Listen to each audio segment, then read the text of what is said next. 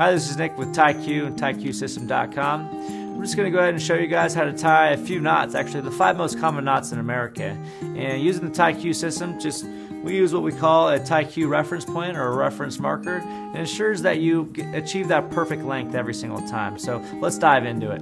We're going to do the 4-in-hand knot. Pretty simple. It's probably the most simplest knot that's out there. So we're just going to look at the reference marker here, and that's going to tell us where to start crossing your tie. Pretty simple. Cross right at the marker.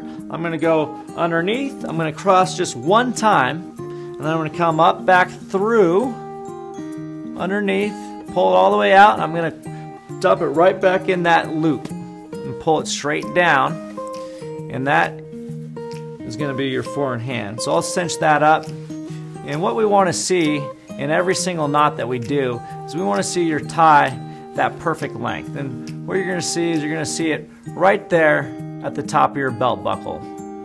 Perfection.